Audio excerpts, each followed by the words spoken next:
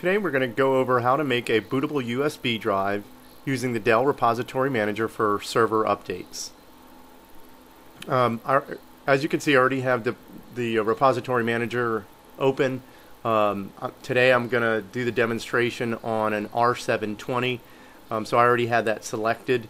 We'll go ahead and click on the export URL, create a bootable ISO, go ahead and hit next. Let it do its checks of the plugin. Next. Where do we want to keep this? I already have a directory created, so I'll go ahead and select the R720, click next or OK, and then next, and finish. The job is started. We'll go ahead and look at the queue, the job queue, and we'll see that the job has been initiated. Okay, the job has been sent to the queue. You can see that it started. Now that our bootable ISO has completed downloading using the Dell Repository Manager, we're going to go ahead and create our bootable USB drive. And with this, how I'm going to do this is using the Universal Boot Installer, which was a free download. I'll go ahead and include the link at the end of this video, but we'll go ahead and start that. It's a little executable. It doesn't install anything on your computer. What we'll do is we're going to go ahead and select disk image. We know that we want it to be an ISO, so we'll leave that default. We'll browse for the ISO image. Here it is. It's under my R720 directory. It's listing the ISO image that we just downloaded, so we'll go ahead and select that. We want to make sure that the type is USB drive and that the drive letter is selected. Say OK to that, and give that a few moments, and it'll create the image on the thumb drive. Okay, now that the creation of the USB drive is complete, we're going to go ahead and exit.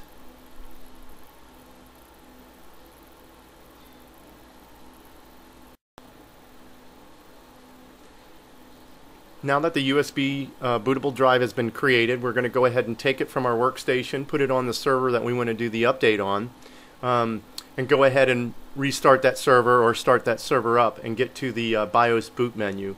You do that by hitting the F11 key when prompted.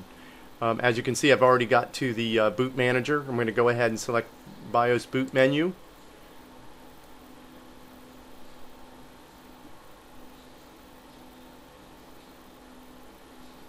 And we're going to go ahead and boot to the USB drive that we just created and installed onto the server. It should be the, as you can see, I select the hard drive. It'll give me a couple of options that are available to it. I'm going to go ahead and select my USB drive and hit OK, and we should boot up into the Universal Boot Installer. We're going to go ahead and select one, hit enter.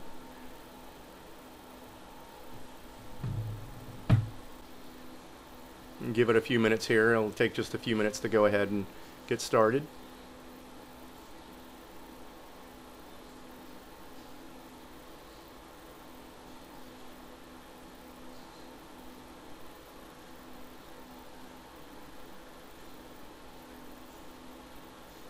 And as you can see, the firmware are starting to get updated.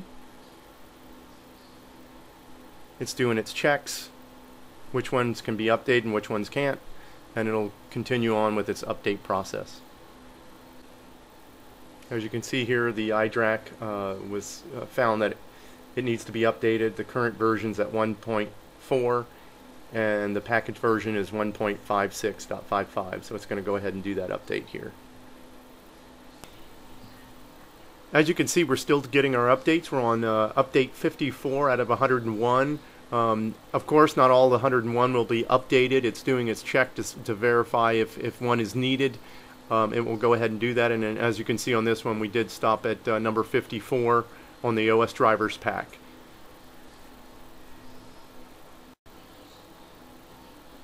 Okay, as you can see, the updates are now completed. The server is waiting to be rebooted to apply some of those updates that were installed. A couple things you'll want to note is one, before you start any of this process, you'll need a DTK file downloaded from Dell. There is a known issue with some of the DTK versions, and they break the USB functionality. So Dell came up with a workaround, which what you need to do is download the latest DTK cab file from Dell, which at the time of this video was 740.cab. Then you put that cab file in the user profile, app data, local, repository manager, payloads directory. As you can see here, I already have it open. I'm in the payloads directory. I've already put the cab file, as you can see here. There was a previous version which was 730. I deleted that one, put in the latest, and then I started my repository manager to get the latest updates. Also talked about using this executable, the Universal Boot Installer executable. You'll have to download that, and I've included the link for the Universal Net Boot Installer right here, which is http://unetbootin.sourceforge.net, and then also the required cab file, and this is again directly from Dell, which is an FTP site, and that's ftp://ftp.us.dell.com/folder 02167186M/1/DTK_740.cab. Again, you'll need that cab file in order to have the USB boot work correctly. That concludes this video. I'm going to include the step-by-step instructions for creating a bootable USB drive for the Dell firmware updates. I'll leave it up for a few moments in case you'd like to take notes or take a screenshot for future use.